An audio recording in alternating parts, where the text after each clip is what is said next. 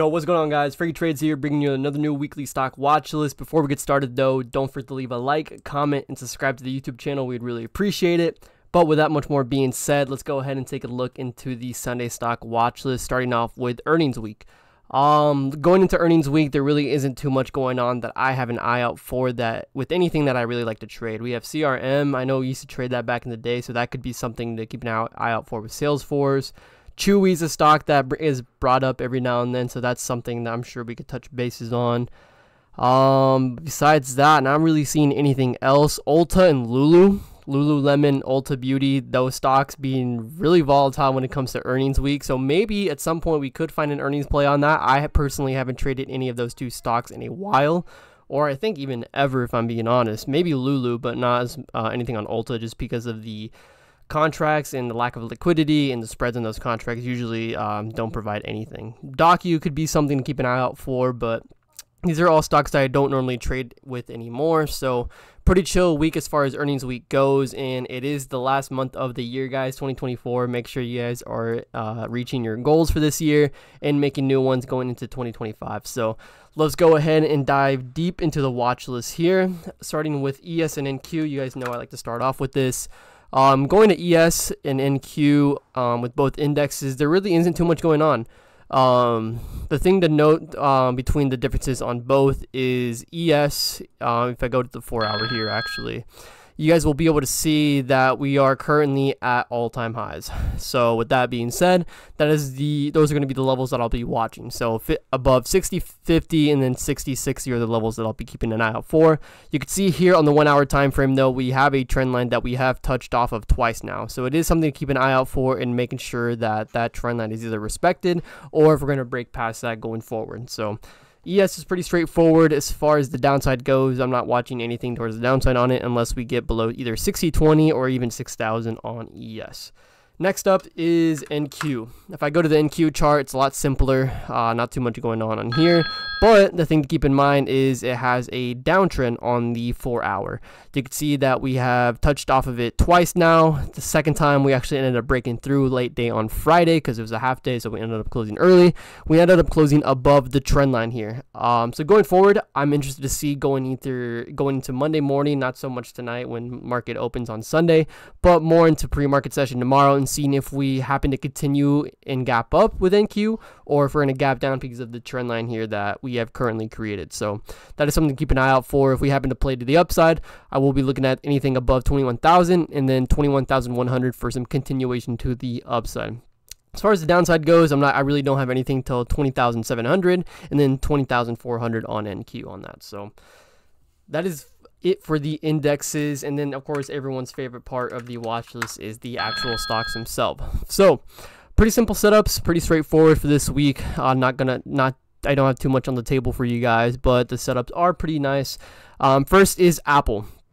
Now, a lot of you are probably questioning, why is Apple a stock that he has on his main watch list? Well, the reason is I like playing all-time highs, and I consider myself being really good at being able to read all-time high breaks and the momentum and volatility that comes along with that.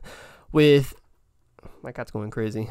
With Apple, I will be looking at the all-time high at 238. We did end up breaking it halfway through the day on Friday. Like I said, Friday was a half day. So I will be looking at 238 for a continuation above that, going into 239 and then 240. So like I said, for me, this is an A+ setup just because it's an all-time high break and it's moving along right with ES. So it's going to be nice to see if this can get its own market divergence without the ES help, or I guess market sentiment help, or if this needs the help along with it, or who knows how it's going to move, right? That's a really fun part about all-time highs, is I think they're personally really easy to read, especially if you're good at trading the volatility that is involved with it. So that is the first stock I have on here. The next one that a lot of people are really questioning on is Coin.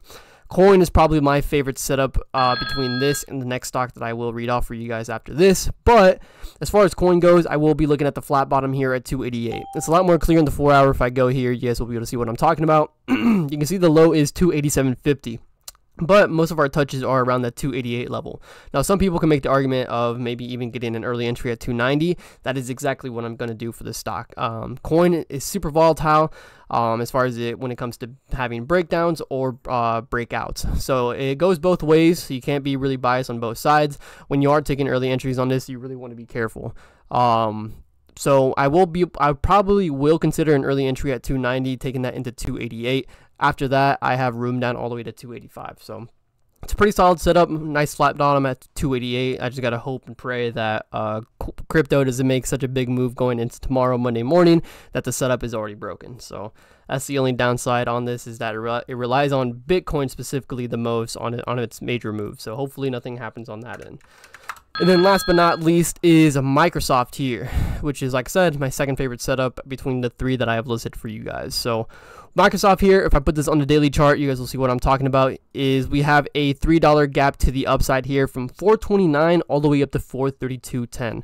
Now, the high isn't really till 429.30 for where the gap actually resumes, but we currently have a flat top here, or a double top here, as most of you want to refer it as, at 429.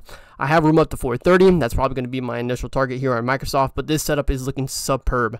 The only issue I have with this is that it's currently sitting at 423 with room up to with what, like $6 away from 429. So we still have some time to really wait for this trade to come through. But besides that, Microsoft, that is the levels that I'm going to be looking at with that gap, and then the double top we have here at 429. So.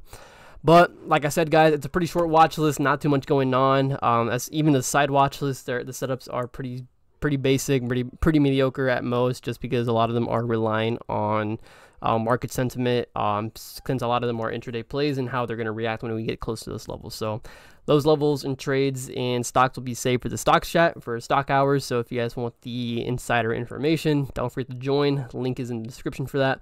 But with that much more being said, hope you guys enjoyed the video and have a good rest of your weekend. And before you leave, don't forget to leave a like, comment, and subscribe to the YouTube channel. We'd really appreciate it.